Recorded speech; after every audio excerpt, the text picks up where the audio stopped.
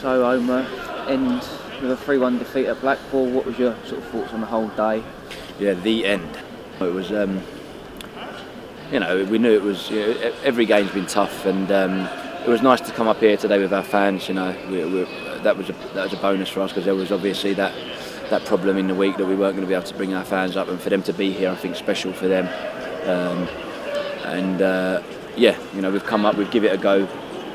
Again, if you talk about the performance, there's lots of things we can talk about, but today is more about the club, the players, the fans, and where we need to get the club again in the future.